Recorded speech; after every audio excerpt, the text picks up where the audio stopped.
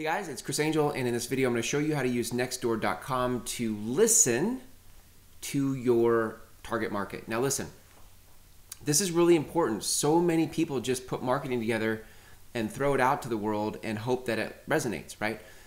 If you were in my book club, my Smart Farm book club, the book we just finished is Utility, which talks about being helpful and not just marketing to people with your services all the time, but actually getting to the top of the funnel and adding value to people in ways that would be valuable to them, right?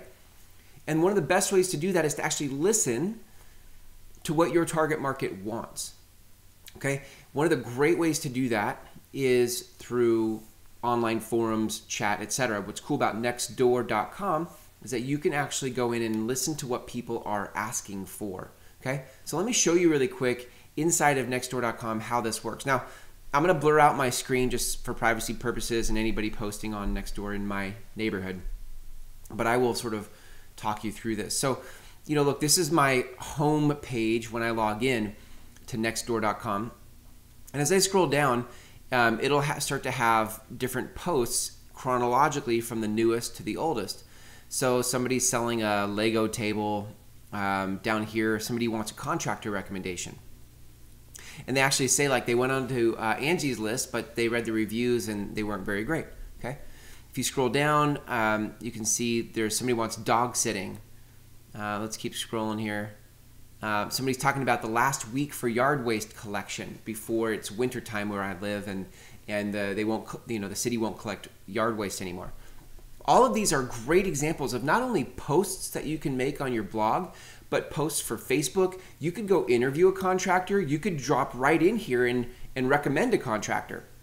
Okay, you could you could go interview a master gardener about compost and how to take the leaves from that have fallen that the city now won't collect, and how to use those for compost.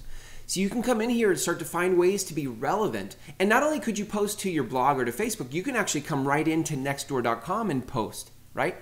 Now, that's great for a couple reasons. If you're using some of my other strategies in my Smart Farming Academy, right, where we're layering in your images and you're watermarking your images, you're interviewing businesses in the community, people are going to be seeing your name, right? Now, if you come back in here to NextDoor.com and you actually start to participate in these chat threads, this is one more layer, one more place for people to get to know you as somebody that's helpful, and not just another agent who's always self-promoting, but somebody who's actually a part of the community and has great ideas. This is a great place for you to build authority and influence with people, okay?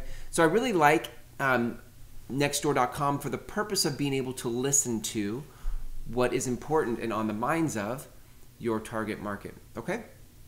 So I hope this has been helpful for you. Throw in the comments any ideas or questions you might have, and I'll circle back and answer those for you.